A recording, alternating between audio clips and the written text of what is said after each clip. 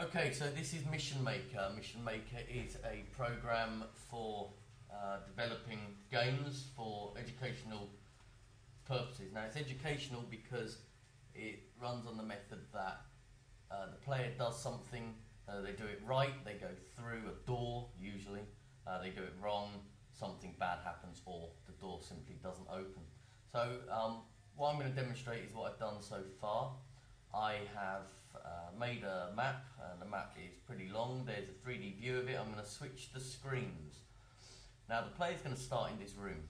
As you can see, there are 4 numbers, 1, 2, 3, 4, a console here, a door there, and a strange looking greyed out alien there. Now it's greyed out because when we start playing the game, the alien is not visible. So what happens? Well, the player doesn't know, the player has just arrived, looks around and says docking complete. Okay, docking complete, let's think. Right, if I click a number, what happens? Well, if I click a number, this happens. Let's stop that, it's very, very loud, so I can pick up my voice. So we're going to play again. This time the player's going to be more sensible. They're going to look around and they're going to think, okay, that's an interface. It says docking complete. Well, it's a console, and generally you click a console, hopefully. Number of metals in brass. The question's a bit out of place, but anyway. Number of metals in brass, and they think, right, zinc, copper, anything else? No, so the answer is 2.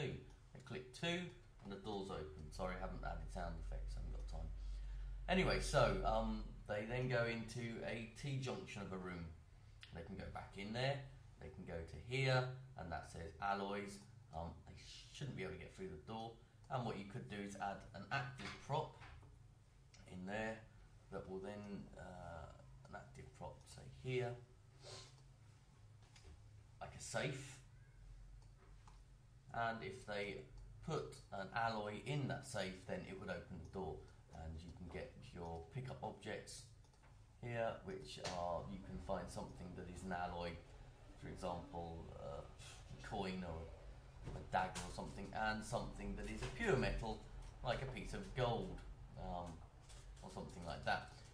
The problem with this game making thing is it's very basic, and I think kids will get very bored once they've completed it. There's no change. It's you do this and you're going to go through, do that and you're not. You could base it on score. You can even get guns and shoot people, which may add a little bit of excitement to it.